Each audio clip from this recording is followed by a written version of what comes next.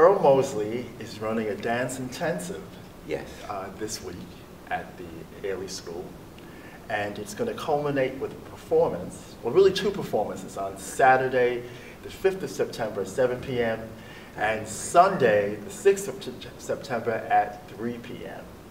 And I got the chance to see your work recently. And what I was really pleased with and very impressed with is the large number of young men that you have involved in your project. Thank you. Thank you. Yeah, that's something that we don't see every day, and it's an honor. It's definitely an honor. I feel like it's a blessing. Well, you're giving them something. You know, they're having a chance to work beside people like Dudley Williams worked with them for so long, and then you brought in Clifton. Clifton Brown. Clifton Brown. Yeah, Matthew Rushing, Darius Crenshaw. Yeah. Yes, and Aubrey Lynch. All these people who and Fauna, who I think is. Yeah. How do you say her last name?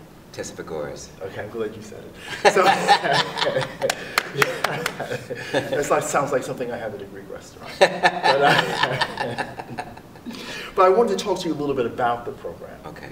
And about why you decided to take on this project. Because as I said in an earlier review, I kind of found it, in a way, your answer to saving Black men, giving them, empowering them in such a way, giving them an opportunity to express themselves. Yeah, I totally agree. You're right on it.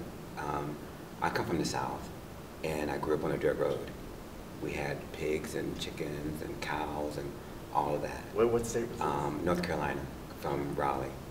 And my family was not an artsy family.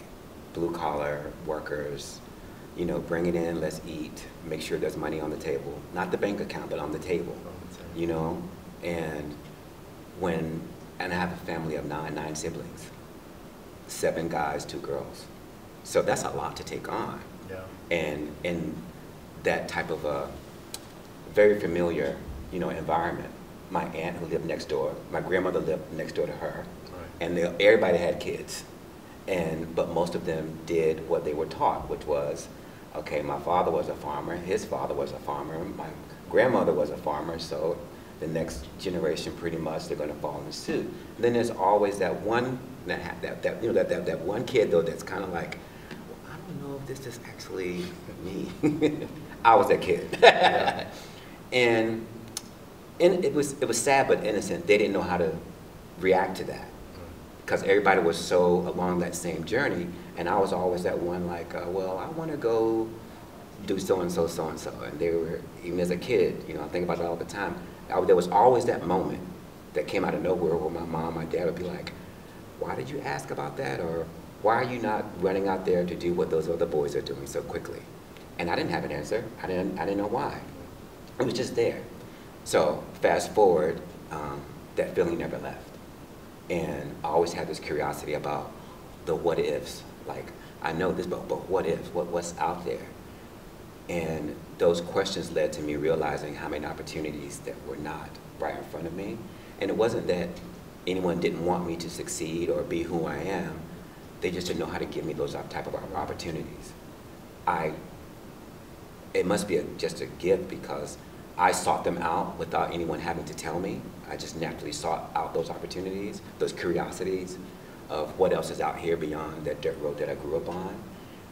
And that just never left me. And so when I finally decided to become a dancer, or I should say someone in this field. How did you decide that? That's the curiosity, because when you grew up, I imagine you didn't see they were originally called down you're right. Or something, you know. You are so right, Walter. Well, you know, maybe it's fate because I didn't actually decide. My friends, even in back then with junior high school, I guess now they call it middle school, they would always say, you're always dancing.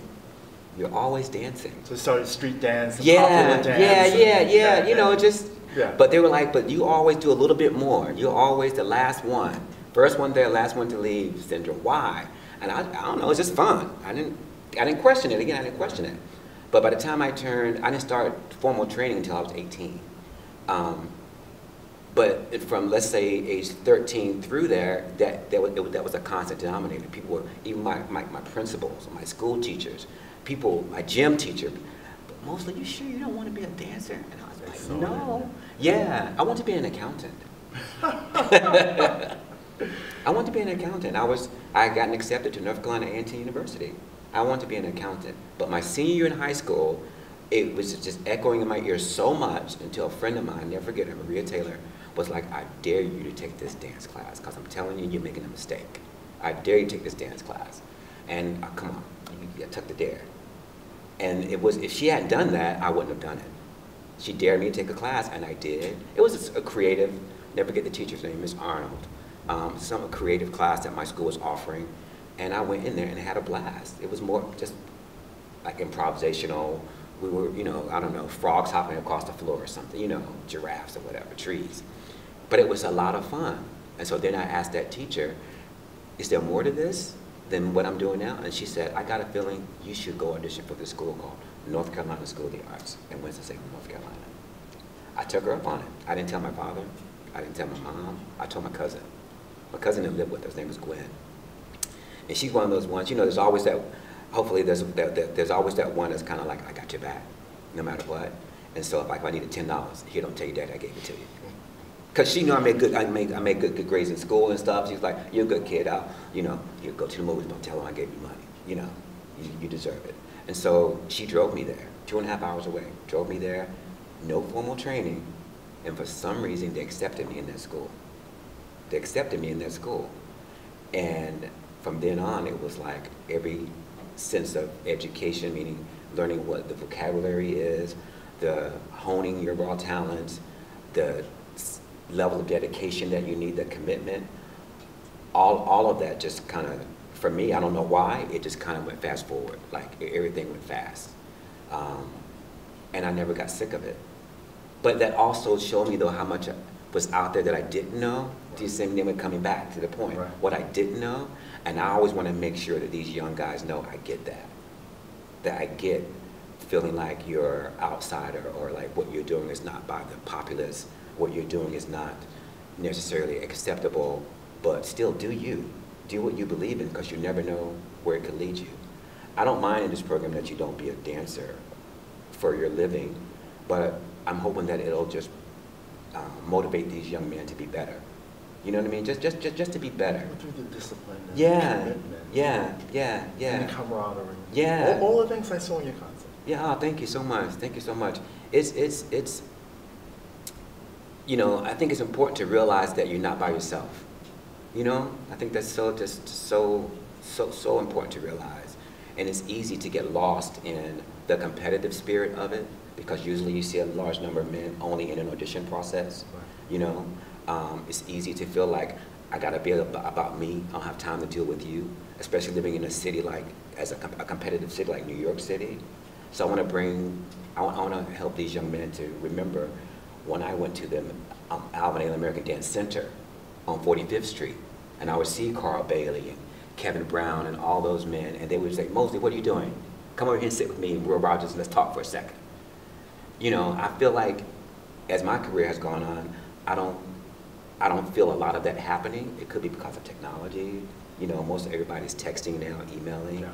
You know what I mean? There's like that 6th and 7th wall. Well, we don't talk anymore. Yeah. But back then, you know, you kind of didn't have any choice. I miss that. Yeah. And I think a lot of young men, men and women, if they had those type of opportunities, they would love it also. You know? Yes, it's just a tell of the times. I think they would love it also. They just don't know.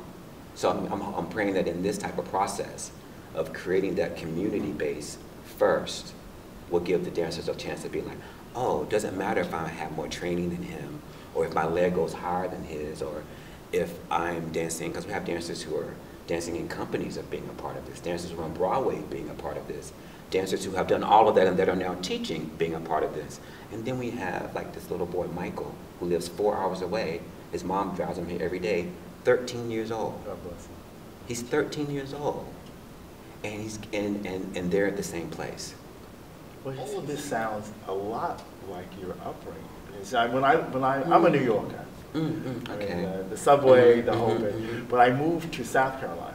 Oh, really? I lived outside of I lived in Charleston, and I had a lot of friends who lived outside of Charleston on the islands. Okay. And when you go out to places like Wadmalaw, And there's Mr. Frazier. Right. Mr. Frazier's son lives here. Mr. Right. Frazier's Right. daughter lives here. Right. He had 12 kids. Right. Right. Yes. And then, Yeah. And then my friend was his grandson. Right. And he used to hate because his grandmother used to make him sit on the bucket when they cut the yard chicken's head off, you know? Yeah. So I know exactly what you mean. But see, what you're talking about is reestablishing a family. When I speak to people like Loretta Abbott and Dudley and Claude, they talked about not a company, they talked about a family. Yeah. You're right. You're so right. And I think at the end of the day, we all need family. You know, it's nice to get the accolades and the successes and all of that. But why do people really love you? You know.